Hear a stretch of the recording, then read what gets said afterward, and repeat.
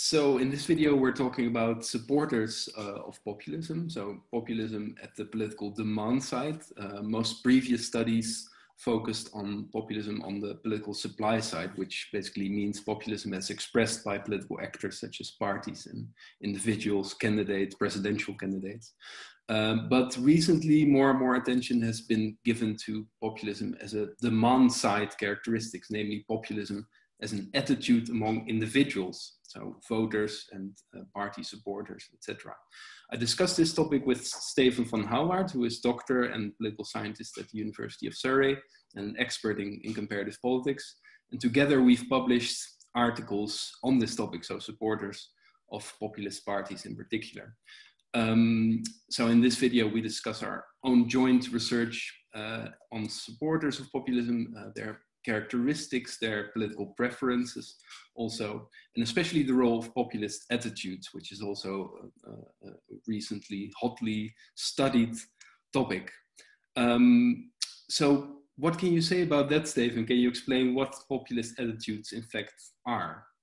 So if we take a step back, I think what unites all these different conceptualizations of populism, whether you think of it as a Laclauian concept or a political strategic concept, is that you can always discuss populism, or they all discuss populism as a supply side phenomenon, as you already said. And usually that focuses on politicians, political parties, etc. If you think of populism as an ideational construct, like I think we both do, so you think of populism as more of a set of ideas or worldviews, then you can arguably also think of populism as an individual attribute. And that's exactly what we've kind of looked into. And most studies in this regard look at populism as an attitude. There's quite a few studies, growing number of them, that perceive populism as such and measure populist attitudes amongst the public.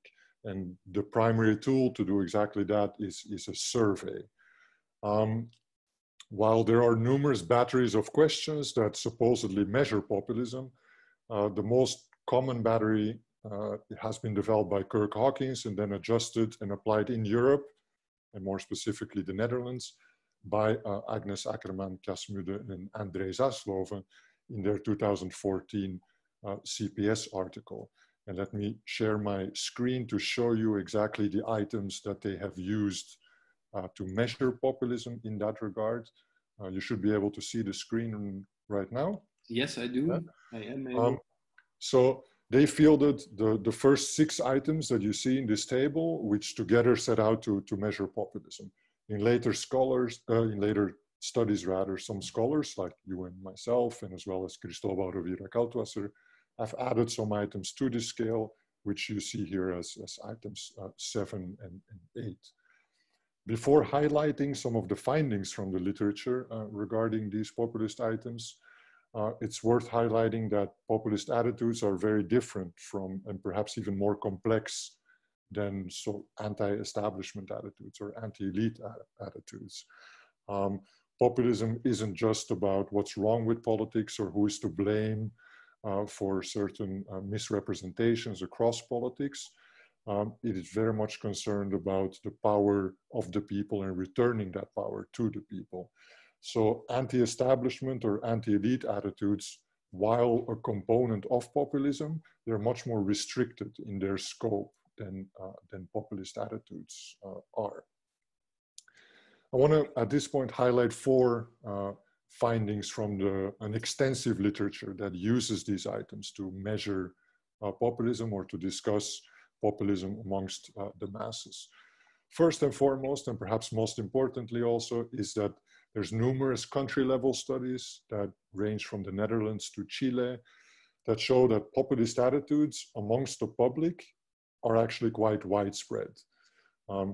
This falls under what Kasmude termed this populist zeitgeist idea, meaning that it's a very pervasive and very widespread set of ideas. And it also means that populism in and of itself is a pathological normalcy, even at the mass level. A second set of findings that kind of come out of a very broad literature on this is that populist attitudes seem to be quite high amongst the population. levels of populism are often found to be quite sizable and very omnipresent amongst populations, and that regardless of whether populist parties, leaders, politicians are actually present in a country. A third commonality that we find in the literature, and I won't expand too much on this, is that while populist attitudes might be high and very omnipresent, they're not always or continuously operational. So as a latent disposition, they need to be activated through context or political cues. Again, what you basically mean by this, if I'm not mistaken, is that a lot of people do have these attitudes, but they're not truly activated, so they're not necessarily the whole time that they're angry with the establishment. Right. So something needs to happen in order to wake up that latent attitude that people have, and most commonly in the literature, populism scholars refer to some instance of purposeful misrepresentation. Mm-hmm. So you might always be populist, but it's not until there's a massive corruption scandal in your country that all of a sudden these attitudes are going to come to the surface and going to play a role as you vote or support a particular party. Yeah, and if you look at this list of items, so this is basically how populist attitudes are measured. So if people agree with all of these different statements, then you can say they are marked by high levels of populism. So for instance, the politicians in this country need to follow the will of the people. The will of the people is obviously a key concept when you speak about populism. Exactly. Yeah. Or, a fourth and final kind of outcome from the literature, kind of very broadly speaking, is that populist attitudes actually matter and that they predict expressions of political behavior. And that's something that you and I have looked into extensively.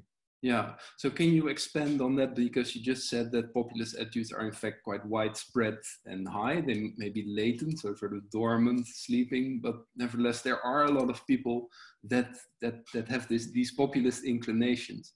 Can you then nevertheless sort of figure out differences between support for different parties, for instance, in terms of how the relationship between populist attitudes at the individual level and party support? Can you say a little bit more about that? Well, absolutely. If we look at this, or it's something that we looked at in both of our articles, if we look at populist support amongst an electorate, if we just look at how high populist attitudes are when we look at various electorates of various parties, we do come up with some interesting findings. And let me show the next slide in order to highlight that. This shows the kind of average level of populist attitudes amongst the different party family supporters. So in this regard, it's not really surprising if you look down to the kind of middle of the graph that populist attitudes are strongest amongst the supporters for the populist radical left and the populist radical right. So overall, populist attitudes are highest amongst the supporters of populist parties. It's perhaps equally surprising as nationalist attitudes being the highest amongst the supporters of nationalist parties, but nonetheless, it's still an interesting finding, one that was not known to us up until some years ago. And I guess it also shows that this measure of populism in fact makes sense, or it is indeed, or at least an indication that it does measure the right things. Exactly, because if we look at the top part of the graph, we would expect that supporters of traditional or mainstream parties like socialist, liberal, Christian democratic, conservative parties, that their electorates or their supporters do not hold high levels of populist attitudes. And that's exactly what we found. So as you said, it kind of, at the same time, it's an interesting finding, but it also confirms that how we've been measuring populism is actually a good way of measuring populism. Yeah, so you see this kind of expected difference between supporters of populist parties and other parties. Does this also mean that you can say populist attitudes are kind of drivers, motivate people to support these parties? Well, in order to kind of determine that, we went one step further and we ran a regression of where we look at various potential explanatory factors that might contribute to the support for populist left and right-wing parties. It's important to highlight that we separate between left and right-wing populist party support, because we know that the electorates of both of these parties tend to be quite different. Moreover, it's even difficult to consider populist parties as a very homogeneous party family or a party family at all, due to their usage of various different ideologies. And in this regard, I refer to Matthijs Rooduijn's extensive list of publications to highlight this. So we looked at various factors that might explain why people support populist parties. And here is a quick overview of what we found. Let me start at the bottom of the graph. Again, obviously, it's not very surprising that populist attitudes are significantly related to the support for both left-wing and right-wing populist parties. So obviously, this is something that we've already emphasized in the previous descriptive graph, but it's also interesting to highlight that inferentially speaking, that populist attitudes also contribute to populist support. When we take a step further, though, and we look at the different policy positions and different preferences of these left-wing and right-wing populist party supporters, we do see some interesting differences. If you look at the square right above the populist attitudes, so again at the bottom, we see that authoritarian and anti-immigration issue positions are related with support for right-wing populist parties and right-wing populist parties only. And it kind of shows that supporters of these right-wing populist parties tend to be more favorable of authority, of traditional ways of thinking about life. And that includes the dissatisfaction with the challenge to what is traditional, being immigrants. Go ahead. Yeah, so this also confirms indeed that it's very important to distinguish between right-wing and left-wing populist parties. So the common denominator might be that these supporters, they have these strong populist attitudes, they are dissatisfied with elites, and they also believe that the elite should probably listen more to the people, but otherwise they have various different motivations to support certain parties. Exactly, because if you look at the left-wing socioeconomic issue positions, here, so that's the second line from the bottom, here we clearly see that this relates to support for left-wing populist parties. Yeah. But at the same time, we see that there's no such correlation with right-wing populist parties. So as a whole, populist support is about a combination between, on the one hand, this commonality, populist attitudes, and the dissatisfaction with democracy and elites, etc. But on the other hand, there's also a particular party, policy-oriented, program-oriented, more ideological component to populist party support. Yeah, and you can also deduce from this that for left-wing populist party support on the left hand of the graph, you see that being left-wing in the socioeconomic sense, so being in favor of more economic redistribution, that you might say matters for their support, whereas in fact for right-wing populist parties, these supporters do not seem to have very strong preferences either way on the left and the right, and they're much more motivated by these cultural issues, not least related to immigration and multiculturalism. Exactly, exactly. One other thing that's highlighted here is political interest. So why is that in fact highlighted here? Well, that's actually perhaps arguably one of the more interesting things that came out of our paper here, is that political interest is positively related to support for populist parties. That suggests that populist supporters are actually quite interested in current affairs and politics in general, and that their dissatisfaction with how democracy is going and how elites are operating, that it very much makes them politically active rather than politically passive.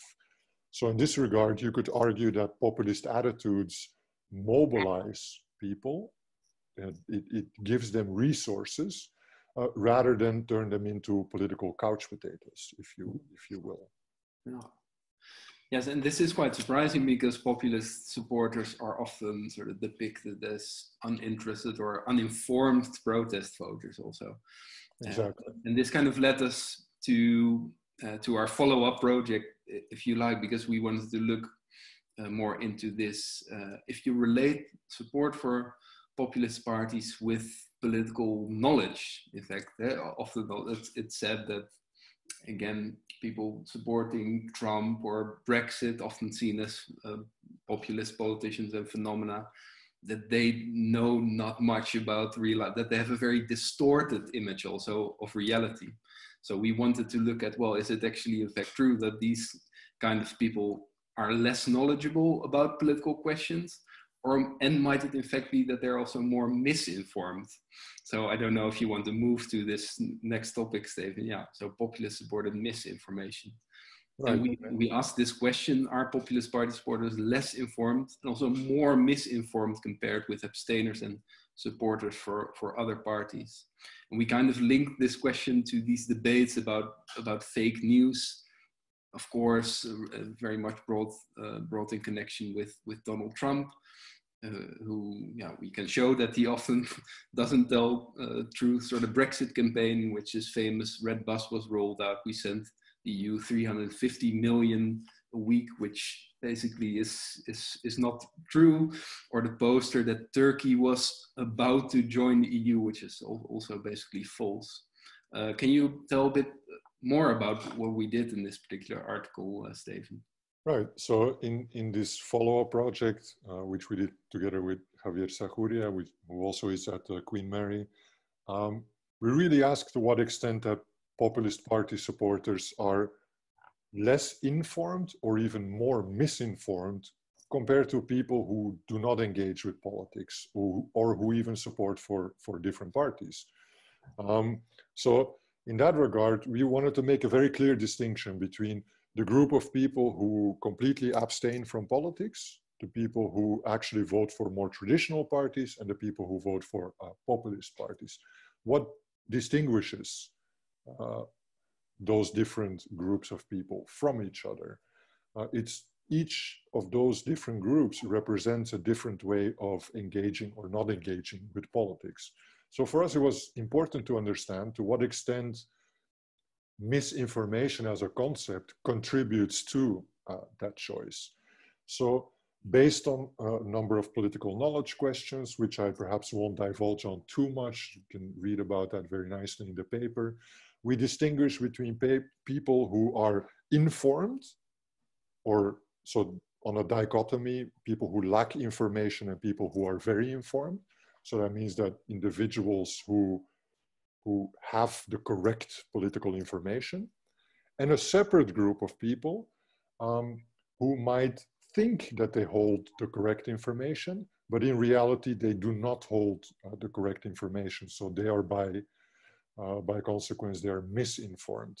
So by distinguishing between those two groups of people, we wanted to kind of figure out to what extent accurate political information contributes to your political choice, and also by consequence, to what extent inaccurate political information contributes to your political choice.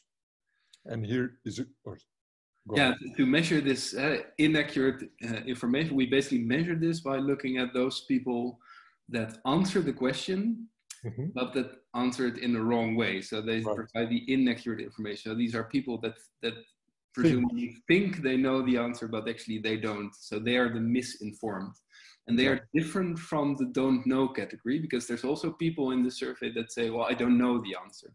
So they're neither informed but they're also not misinformed because they know that they don't know the answer. And they recognize that they don't know it. And that's the crucial difference here, right? People who are not informed, they recognize that they're not informed, whereas people who are misinformed, they think that they have the information, but they actually have the incorrect information. Yeah. So to give you a quick overview of what we found,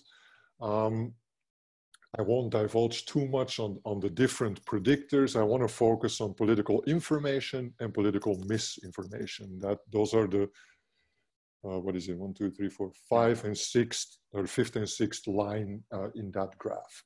And here we give you a kind of broad spectrum overview, and we distinguish, first of all, on the left-hand side, we compare people who do not participate in politics with people who vote for or support a traditional party.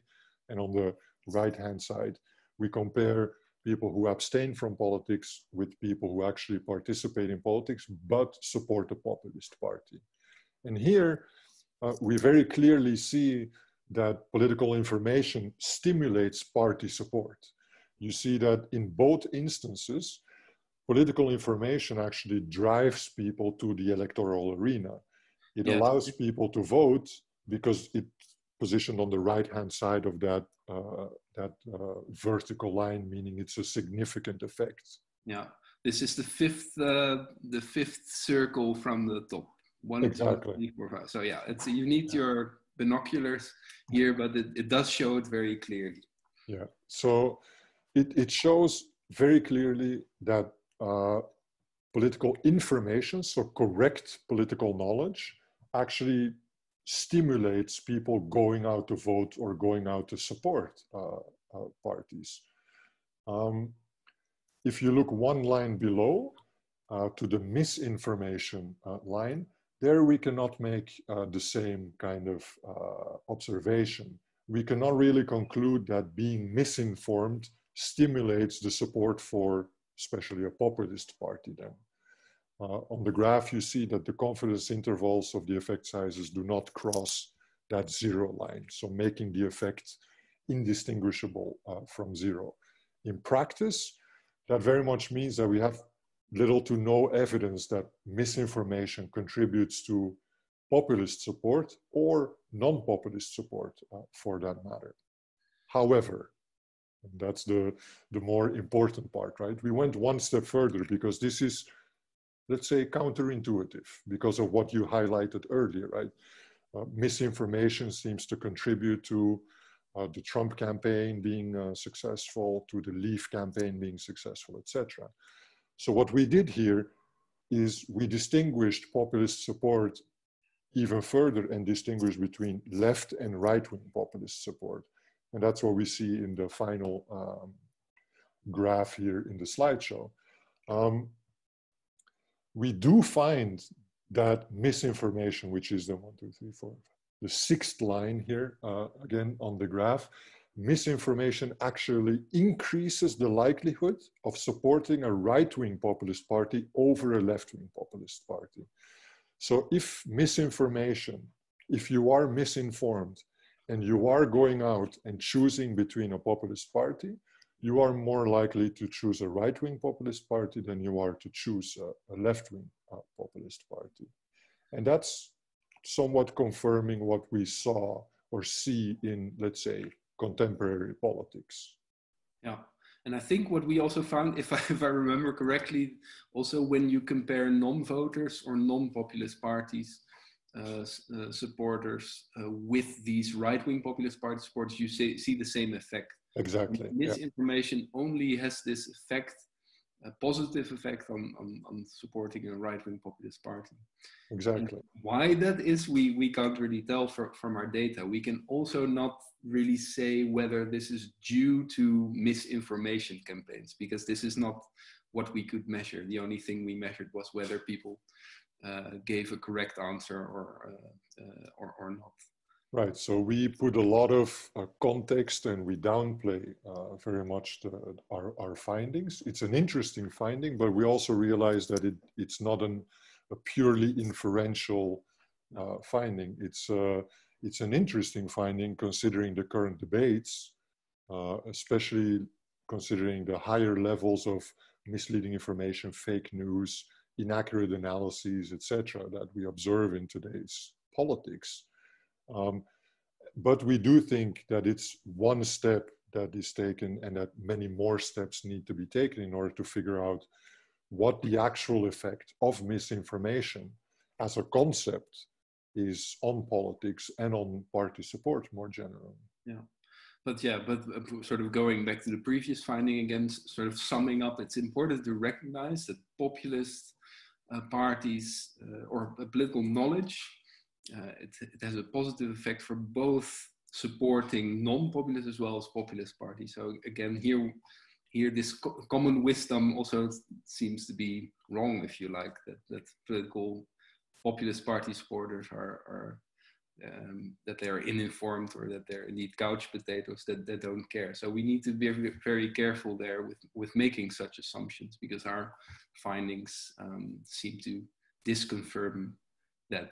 Yeah. And maybe being careful, or one of the things to take away, is that we should be careful how we label these populist supporters or the electorate of these populist parties, because very clearly, in both of our joint work and other scholars with us, their characteristics and features are much more complex than we would originally anticipate or have thought.